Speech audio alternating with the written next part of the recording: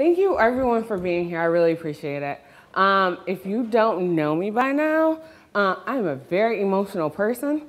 So there will more than likely be tears because I already feel them forming because I'm really excited to see everyone in this room and it just does my heart great. So I'm really excited. So thank you so much for being here. I am a person who likes pictures and I have lots of pictures. And if you want to see them later, I mean, we can probably post them somewhere. But some people may be surprised they may be in some of these pictures. So I'll get started. So my name is Takeelia Garrett. And yes, my mother did name me after tequila, the drink, because it was her favorite drink. And she had my older brother, we're 1.5 years apart. And so she was like, if I ever have a girl, I'm gonna name her Takeelia. And my great grandmother said, no, you're not. And they got this big argument. So she said she'll spell it different. So hence the spelling of my name that everyone would like to say, Takeelia. So if the I is silent, it's just Takeelia. So I'm really excited to talk with you all today. I will share some information and it will be very personal. So just want to get that out right now. But first thing first, when I think of where I get my strength, this is my favorite Bible verse and what I whisper to myself all day throughout the day. And it's, I can do all things through Christ who strengthens me. And that's Philippians 4:13. And that's something that really helped me throughout my life and everything that I've done. Emotional already. So where it all began. So I was really excited because I got to go through all like my photo albums. I couldn't put all my pictures, but I tried to put as many as I could on these slides. So for me, I was 1 month old in this picture in blue, and that's my older brother. He seemed to always be crying in the pictures. I think he wasn't happy that he had a younger sister. So my brother Wesley and I are very close. And you'll see in a lot of these pictures, you'll see this person right here. This is my cousin Micaiah. We call her Muffin. And we're 5 months apart. And so we spent a lot of time together. My family was very close when we were younger. Now that we're older, we're kind of spread apart a lot. On this picture in the corner, Muffin and I are playing with my Nestle tea set. That was my favorite tea set when I was a kid. I have 1 plate left from that tea set, and I have hidden it. So I still have that 1 plate, and it was my favorite, and I still have it to this day. Bottom corner, Wesley and myself, I'm kind of like blurred out. This picture right here has a lot of significance to me because this was shortly before my 3rd birthday. The 3rd birthday that they didn't think I would make it to. When I was 2, I took an overdose of pregnant women iron pills. I didn't know what they were. I thought they were M&Ms. And I told my mom, I was like, oh, I have M&Ms. She was like, okay, they were playing cards or whatever. Didn't think anything of it. A few minutes later, she asked her cousin, she said, you know, did you have M&Ms in the house? I was like, no. They went to check on me. I was on the floor, passed out. Some pills were hanging out of my mouth. They rushed me to the hospital, and the doctors gave me a 50-50 chance of living. And they told my mom, if, you know, right now it's between her and God. And they said if I did live, that in those days I would be retarded, and I would have abnormal growth, and that I would not live a quality life. And so, by the grace of God, I was there. And so, for me, and my mom, you know, you have memories that you go in and out of or when you're younger. And I remember that party. And my mom said, I threw you the biggest birthday party that I could ever throw because my baby was still here. So that's one of my favorite pictures. So the early years, man, those plaid pants are my favorite pants. Do not hate on the plaid. That was my outfit. I wore it all the time. My brother and I had matching outfits, so we were like, whew, this is it. So I grew up pretty much in Taylor, Michigan. For anyone who knows about Taylor, it's south of Detroit by Metro Airport. Pretty homogenous area. So we were probably one of the couple of black families that were there. Actually, we were the only one in our area. But every once in a while, we saw some more black people. But that's where we grew up, 15099 Aubrey Lane. And so that was our spot. This picture in the upper left, those are all my cousins at the time and some foster cousins that my grandmother had. And we all lived in that house together for a year, all together. At that time, my mom had left my dad because he hit her.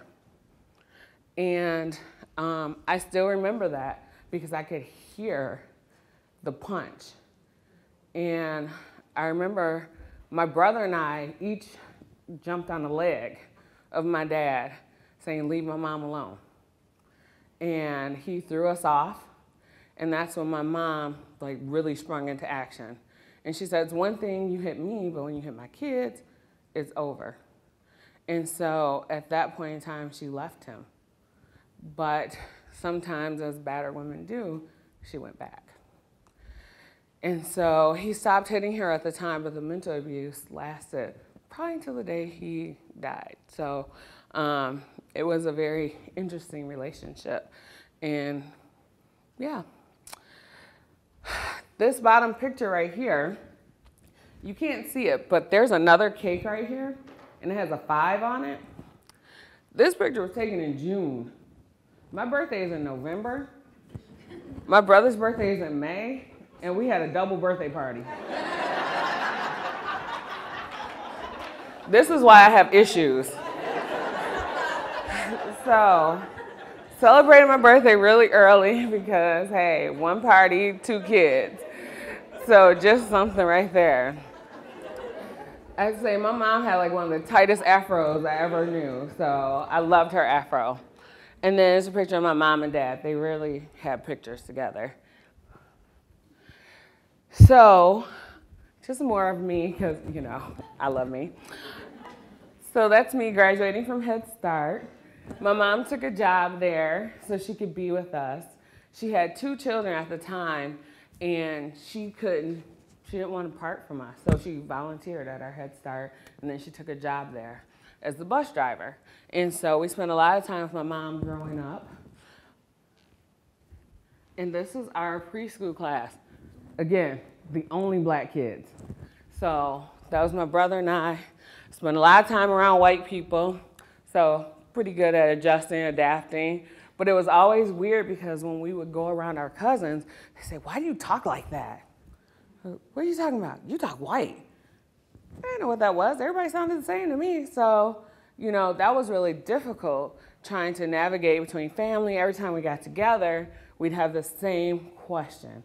And it was really difficult as a kid trying to navigate those 2 worlds. I specifically put this picture here because look at this furniture. My mom had plastic on every piece of furniture in our house. Every piece of furniture. And this black and white set was, you can't see the full picture, but it was a couch and a love seat joined together by a radio in the middle with an 8-track player. That was our furniture. And we kept that furniture for a long time. That furniture stayed through everything. It was some sturdy furniture, but that was our furniture. And then again, there's my cousin Muffin there with us, and that's my dad. He's cut off, I don't know. But he rarely took pictures with us. So that was one of the rare times that we had him in the photo, even though he lived with us full time. So that was a very interesting situation. And then this bottom picture is my brother and I with my little sister and my grandma at our first baptism. I was really excited because I had the first hand fellowship. And so, you know, I had my own Bible and we got to shake everybody's hand and it was really great. Right hand fellowship, yeah. So it was really exciting and I felt really good because we were the youngest ones to go through that at our church, at First Missionary Baptist Church, Pastor J.L. Davis. So it was really exciting. So junior high happened. I didn't put any pictures of me in junior high because, first of all, I had a Jerry curl. And then, second of all, it was a really, really tough time for me. In junior high, I was very depressed, but no one would know it because I didn't show it.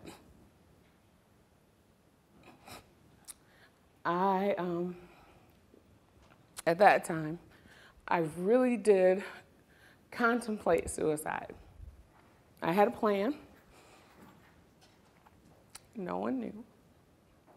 But then I read this book. I was an avid reader. In this book, The Ghost in the Whistling Whirligig, in this book, it said that if you commit suicide, you will not go to heaven. And for me, I didn't want to go to hell. So I had to figure out, how do I get myself out of this? And at that time, I couldn't talk to my parents about how I was feeling because they weren't very open to listening. And that was tough. They were very strict while we were growing up. I always had to take on kind of like the second mother role with my siblings. As the second oldest and as the first girl, that was my responsibility to take care of everybody. And that was very serious for me. And so I gave up a lot of my childhood to do the things that a parent should do. And so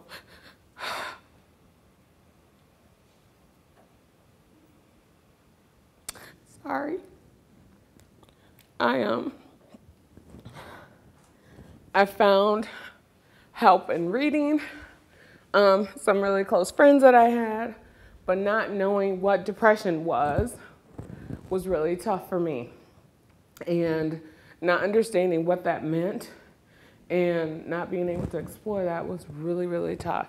And so not even recognizing until I got older exactly what was happening during that time. And it was difficult.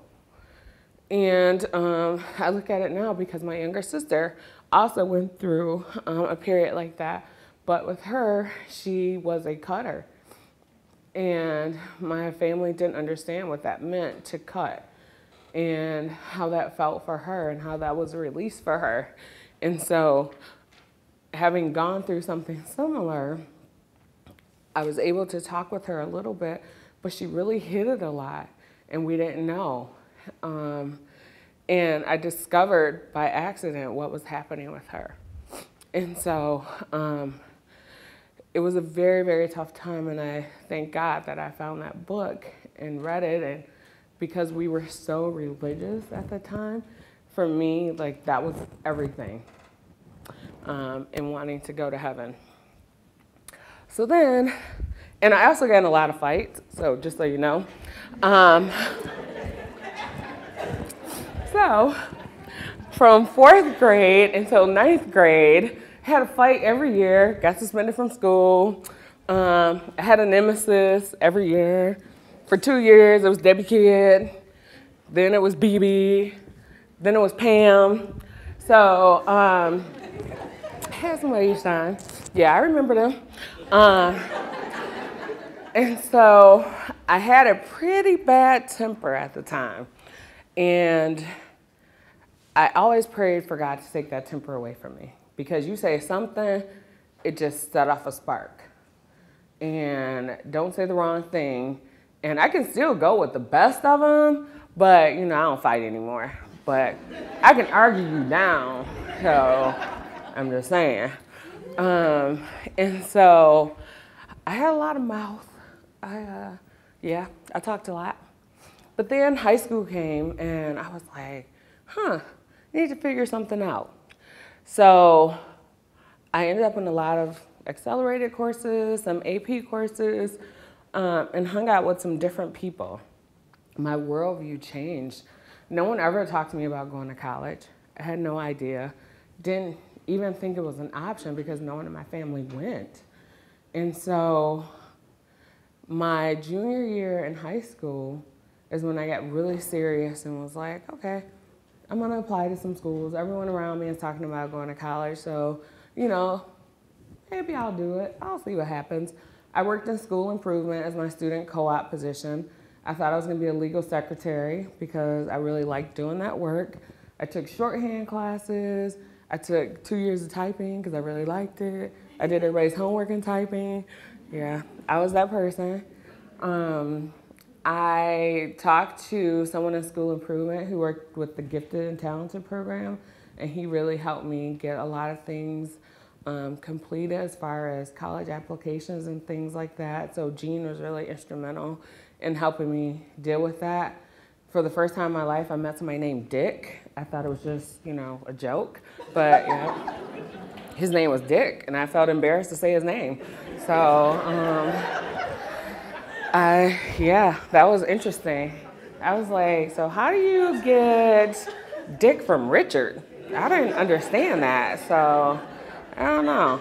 I still don't get that, so if anyone knows, please let me know. So working there, and then my senior year, I applied to schools. I thought I was gonna go to Eastern Michigan, and I just applied to some place called Grand Valley because someone else in my school applied. Never heard of Grand Valley, didn't know what was up with that. So got into Eastern, got into Grand Valley, still have my acceptance letter. I went to Eastern's orientation, got my ID, knew what building I was gonna live in and everything. And then my family was like, that's so great, now we can come visit you all the time. I was like, well, I'm going to Grand Valley. And they said, why are you going so far away? It's over 3 hours. I was like, well, they have a good program there. Well, what are you gonna major in? Psychology, business, something like that. So I came to Grand Valley. My entire family came up with me for orientation, which was right before move-in. And my dad took one bag upstairs to the 3rd floor in Robinson. And then he said, there's no elevators in this building. Good luck with the rest of your stuff. I was like, okay. Got up there, there were no helping hands. So I wish they had that back in the day, but they didn't. So I graduated, my friends, left them all behind. You know, this was my favorite outfit, so I have this in a couple pictures, so you'll see that. So I came to Grand Valley, first generation college student. Got involved in my floor government. I was really excited, gung-ho, happy all the time. You know, the Bodyguard soundtrack just came out, so I used to sing that all the time. You know, belted down the hall. I was Whitney. So, you know, it was off the hook. I didn't sound like Whitney, but I thought I did. So, found some people, made some great connections. Sally was my first college roommate. Sally had some issues, and I had a new roommate second semester. But you know, Sally was cool for the beginning. Still keep in touch with my people in the corner up here. And I joined this organization called the Residence Housing Association, RHA. Helped to change my life. So my advisor was this guy named Andy. And that's him right in that corner right there. Next to the only black girl in the student organization. So that was the other issue. No black people wanted to join RHA. So I was all alone every single time trying to figure this stuff out. But I learned some really good skills. I learned you do not drop your advisor on ice when you're doing a team building exercise because they don't like that. But it helped me to understand what I wanted to do. I explored a little bit more about this thing called student affairs. So in the meantime, we're hanging out in Kirkup. There's our outfit. See, I told you that was my favorite. So hanging out, had a lot of things that happened in Kirkhoff, hung out, took our pictures, and I met my choir director, Cassania. Voices of GVSU. Life-changing, fantastic, my community, my people. It was amazing. It was great. Helped me to get more connected to Grand Valley along with RHA. So I could be involved in a number of different things and still have a good time. I had 3 people from my high school that came to Grand Valley. One person I was really close with because we had a number of classes together. She stayed in her room the entire time, that entire first week of school. I was like, I can't do this. I am not watching Young and the Restless all day. So I got out, walked around campus, and talked to my RA, and that's how I got involved in floor government. Because she said, you know, go, we have these positions. So notice it was floor government. So she created a floor government so we could do her work. So I was excited. I was like, I'm about to be president.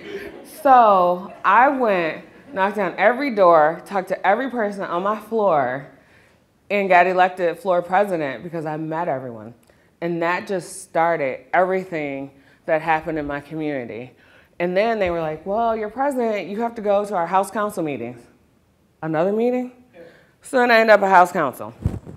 At the time, you had to pay for your laundry, so we collected quarters each time people went down, and once a week, someone got chosen to get the couple quarters.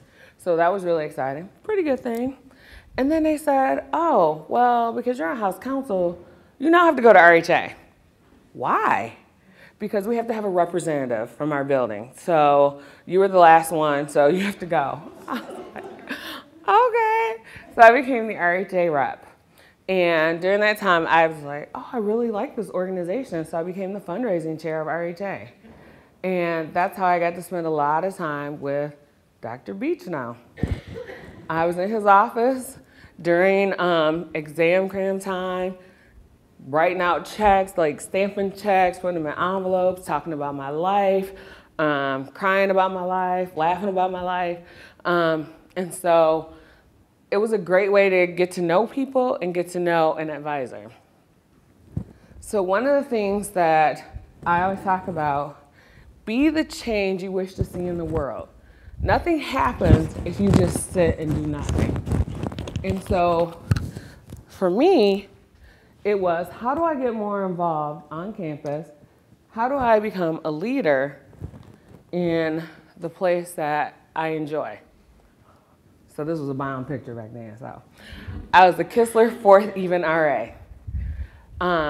Back then you could paint the walls in your hall. So each year we had like a contest of, you know, which design we wanted to paint on the walls. And so we decorated our building. I was in this program called Excel, and they helped me find a mentor, and it was really great. Her name was Valerie. First Black person I know to live in Alaska.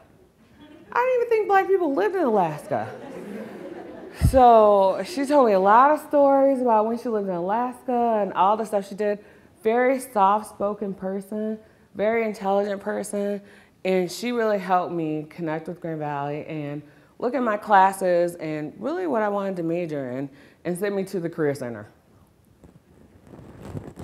So, took some career tests, trying to figure that out. They said I should be a teacher.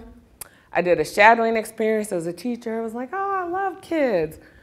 I was in a kindergarten, first grade classroom. I didn't last past lunch. I was done. Like, y'all can take all them kids home. I left. I decided I could not be a teacher. So then, still trying to figure out what I wanted to do, there was a program called Excellence in Leadership. And you went to a series of sessions, you learned different leadership skills, you got to make it to like a bronze, silver, gold, diamond level. And it was amazing because it was like that adrenaline rush, like, ooh, hey, I'm bronze right now, but I'm about to be silver. So it was like you check out the boxes and you make it to the next level. And so that program really taught me a lot about public speaking, about getting involved, all the different things. So it was kind of like Toastmasters, but I thought it was better. So I liked it because it was more student focused. And so that's how I met Bob Stoll. And I had a really good time. The only thing I didn't like is that we had to go to this retreat, and it was in the woods, in a cabin, and I hate camping, but at least it wasn't a tent. So I went there, and actually it was a lot of fun, but you did smell like a bonfire when you went home. So that's me. And I know you can't see it, but that's Bart. So there are a lot of old faces that you'll see in there. And this is Jay Cooper. So Jay was the hippie. He had the long hair and everything. So just some faces. If you want to see it, we can look at it later up close.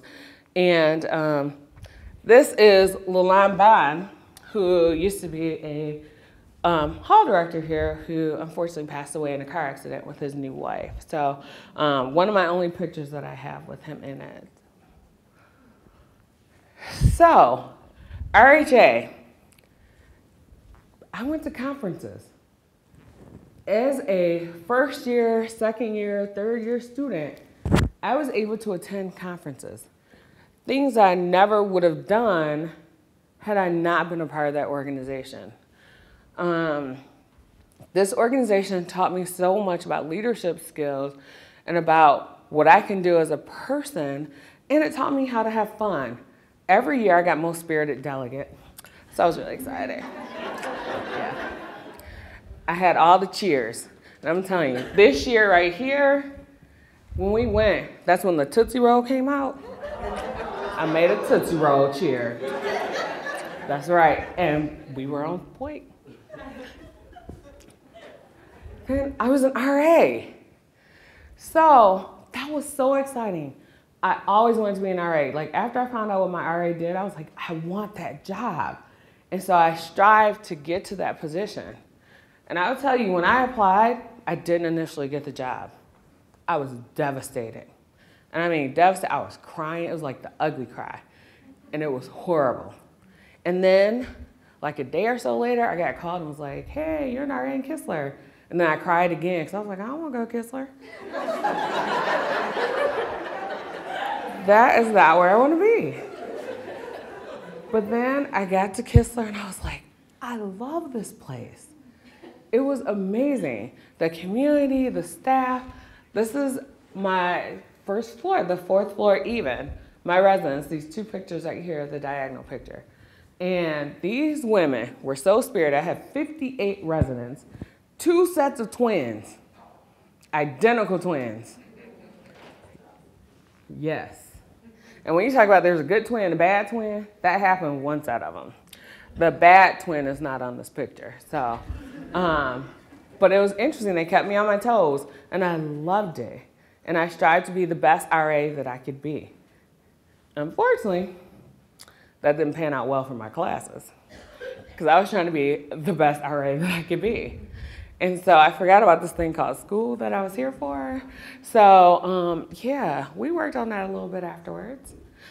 But my staff and my residents were like my world. I enjoyed it so much, and it just gave me so much joy. And I'm still in contact with quite a few people on my staff team. And I had, on this picture, this is the PBW, Positive Black Women hat. That year, I had received a scholarship that semester before so that I could study abroad from the Positive Black Women group. So when I found that hat in the store, I was like, yep, I'm getting that. That's my hat. And so that was like the beginning of a lot of stuff. And so this is Erin. Erin now works at the University of Michigan with my friend DeJuan. They work in the same department. So it's weird the way life kind of works out. But there's my study abroad experience. And I never would have studied abroad if it wasn't for my friend James, who basically forced me almost to sign up for study abroad. And it wasn't It wasn't in my view. And it was the best experience I ever had because I went out of the country, I did something new, and my mom, she was so paranoid. If I stayed home, I wouldn't have done anything. She didn't want us to travel. She barely wanted us to go on the highway. So let alone to a different country.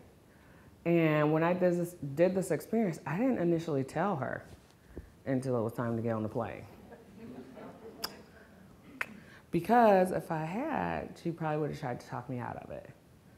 And I'm so glad that I went and I had the experiences that I had. And I met some wonderful people that I still stay in touch with. That's James right there. And he studied abroad 3 times. Last time he brought back a child. So, I don't know about that one. I went 1 time.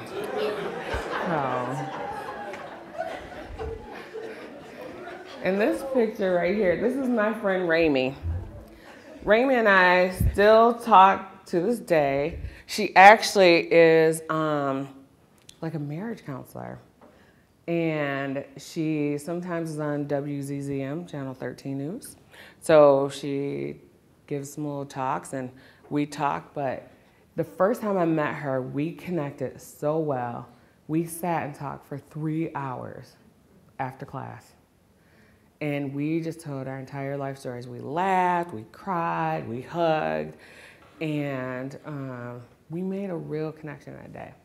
And so I'm very thankful for study abroad because that really is what brought us together, because I would have never taken my sociology class that I had it not been for study abroad. So very thankful. Then again, my more leadership, that's at the Excellence Leadership Retreat. And yeah, this person right here kind of looks a little bit familiar. I don't know if I can see that, but that was my hall director my last year at Kistler, her first year. Really appreciate Marlene. She put up with a lot, but was always sweet and very gracious. And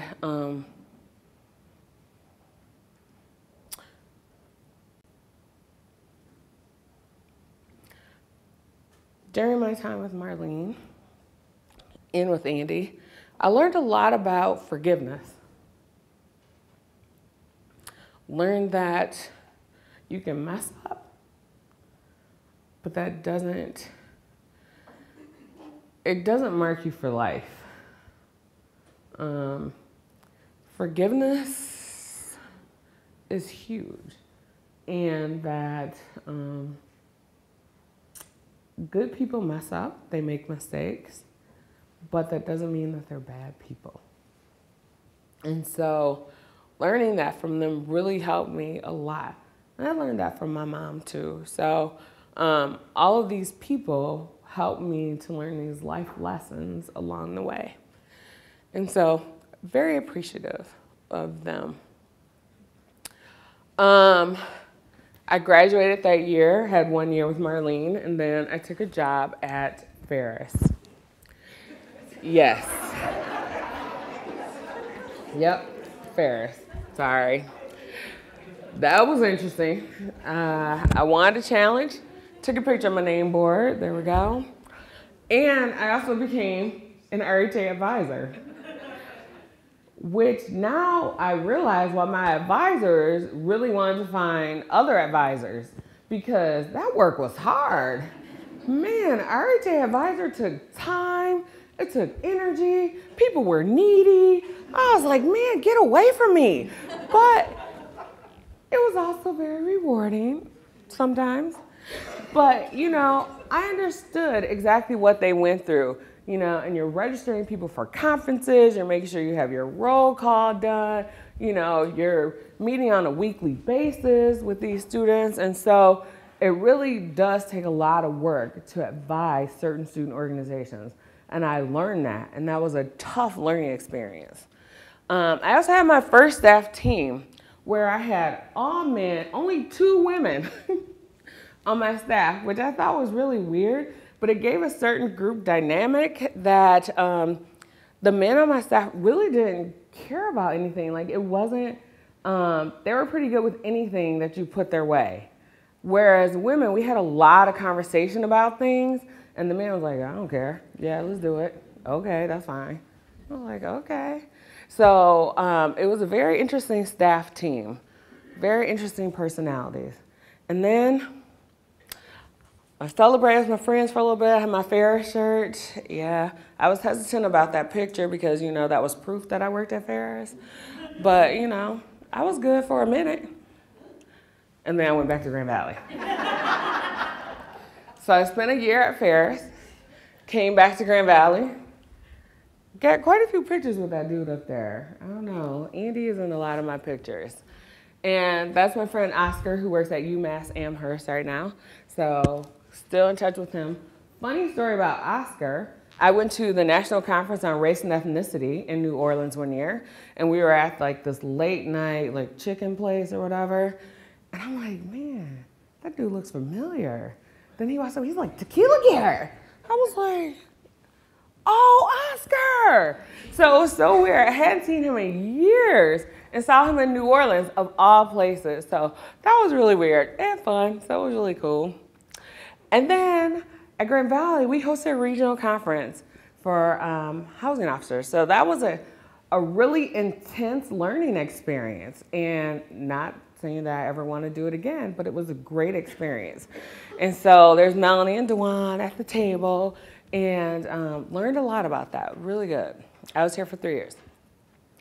So one of the other things that helped me a lot, loved Tupac. So growing up, I was always teased because I was dark skinned, and it was tough. I mean, people had jokes, and I'd be like, oh, you want to go? So my grandfather is over here. I had to crop a picture. My granddaddy, Ely Wade Anderson Jr., and my Uncle Greg, right here, Greg Yarbrough. My Uncle Greg was smooth. But they always made me feel great about being really dark. And they made me feel really beautiful. And so when Tupac came out and he said this verse, I was like, yes, thank you, somebody, you know? And so I'm like, whatever, deeper the roots, all right. So that was always my line, like, you know, because he made me feel great about who I was. And along with my granddaddy and my uncle, you know, I felt like somebody else knew, understood, got it. And so for my Uncle Greg, he used to get in a lot of trouble when he was younger. And I remember we would pack up a picnic basket, our whole family, take trips, all my cousins and stuff, and we'd go visit him, and, you know, we'd have a picnic outside and unpack our lunch. Then when I got older, I was like, Mom, where were we visiting Uncle Greg at? Girl, he was in jail. What?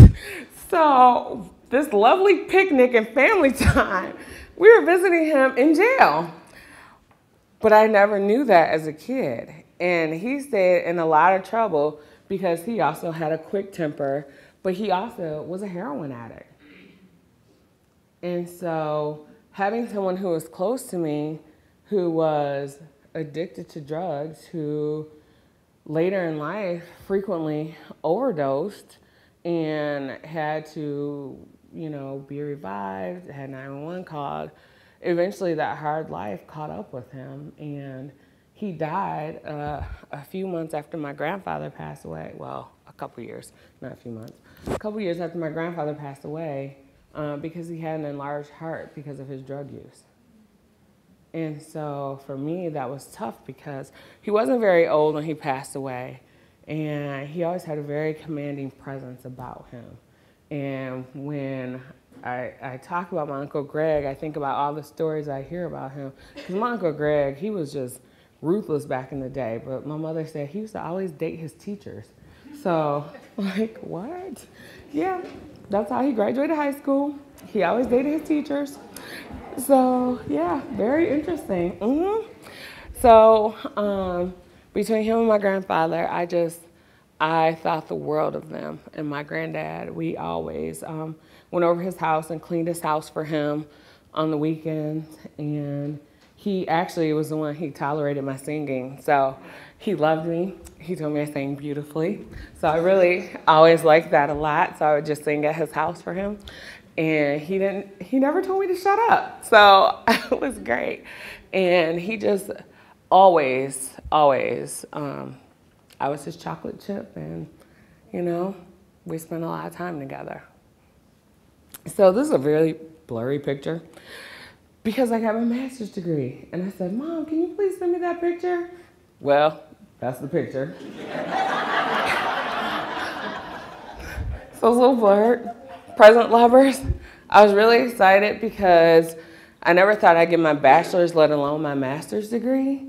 And so I was really excited, and my family all came up to see me get my master's degree.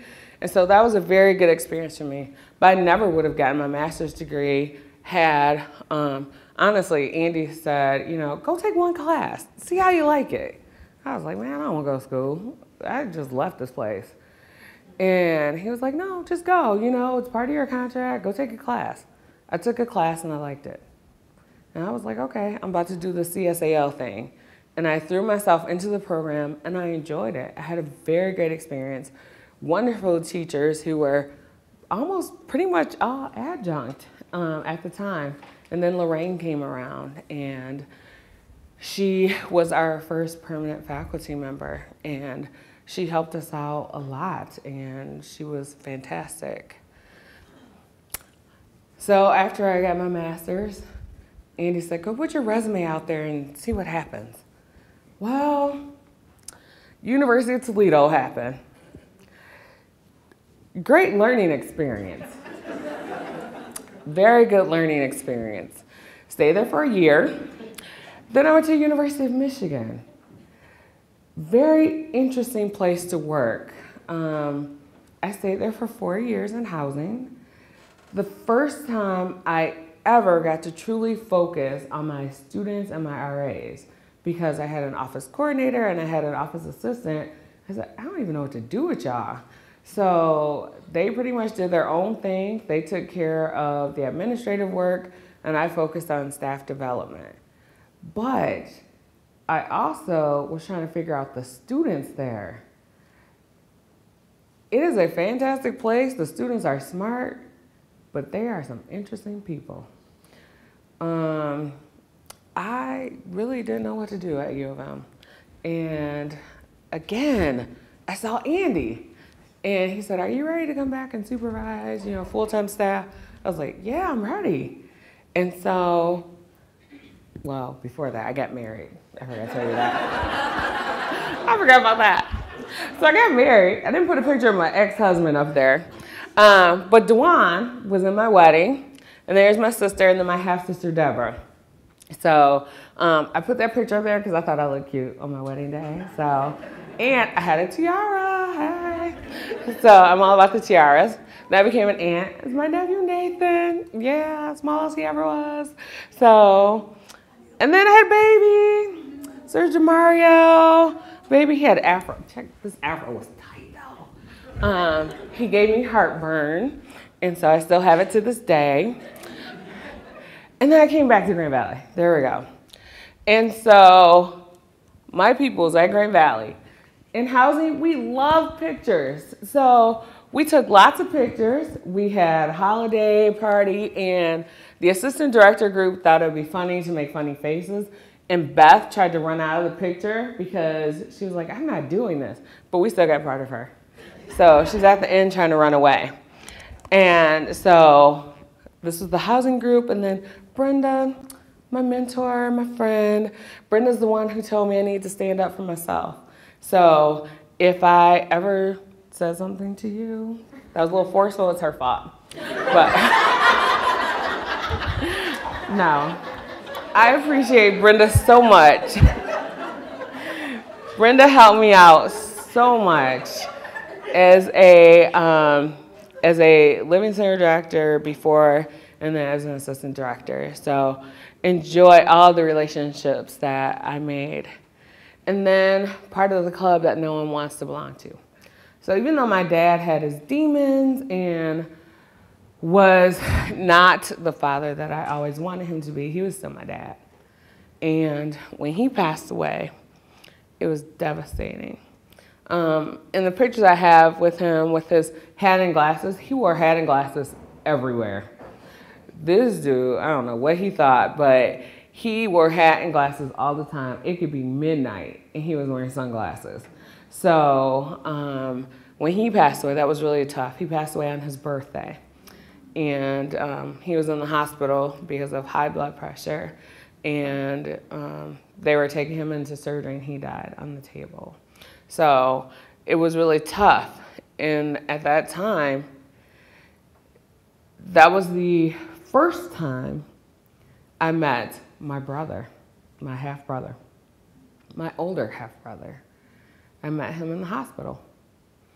And that was kind of weird, but it actually felt very natural. And that is the only picture that I have with all my siblings, and then my ex-husband and my sister's husband.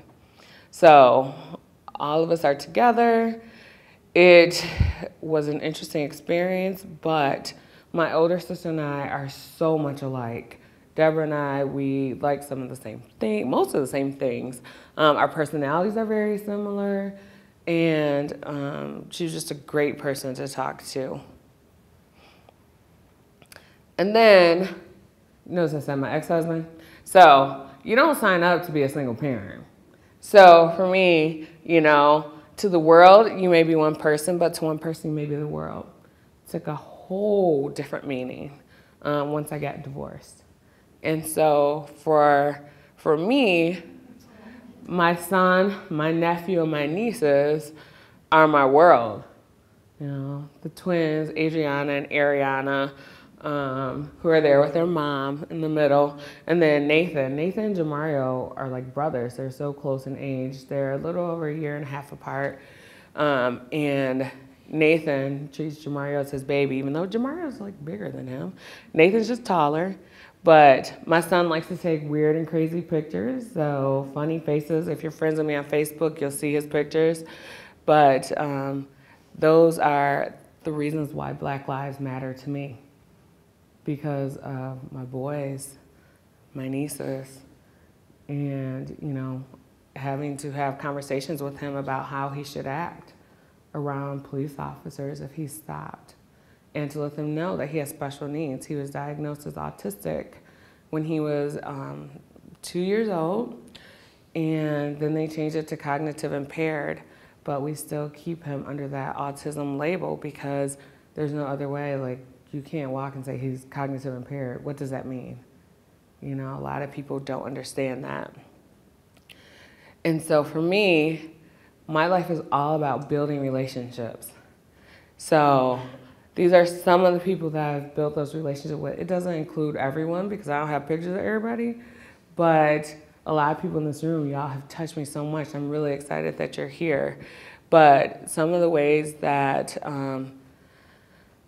I've forged relationships with people and had really great experiences, a lot came from being in housing and that role, but also just being in different places around campus and being able to spend time and to talk, have those conversations.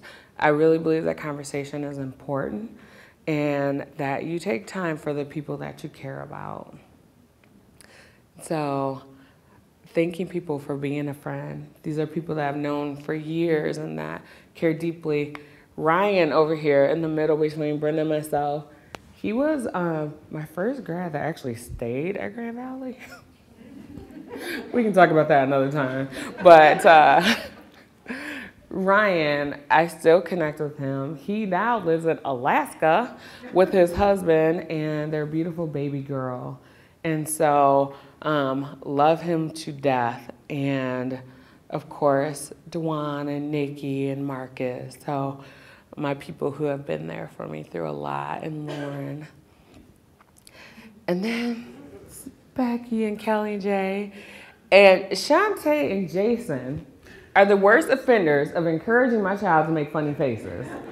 So that picture right there, they were like, let's take a picture. Yeah, thank you, Shantae and Jason. I appreciate that very much. So, but thankful for everyone that I've made connections with. Teresa, who doesn't always take pictures with me, but love that you did take one, and Eric. So, and then over here, oh yeah, there's Teresa right there. And then there's a picture of my mom with my auntie and my son and my younger brother. And my son is taller than all of us. So every time he comes around, he's 5'8.5". So the rest of us are a little bit shorter than that. But he thinks it's hilarious. And he's like, Mom, I'm taller than you. That don't mean I still can't knock you down. But you know, it's all good. We have a good time. And then my big thing is students. I love being here because of the students that I get to work with. They are amazing, wonderful, thoughtful, fantastic. They bring joy to my world. I enjoy coming to work every day because of the students and the people that I get to work with. And, you know, I think about Grand Valley, and for me, Grand Valley is home. It's where I grew up. And for the good and the bad, I love being here. So, I'm living my life like it's golden because every day that I wake up, I'm happy and I'm grateful. And I try to be positive in those experiences. So, I like being positive. If you see me sad or upset one day, it has to be something really big because I try my best to be happy on a daily basis because, you know, that's just me. And this last one,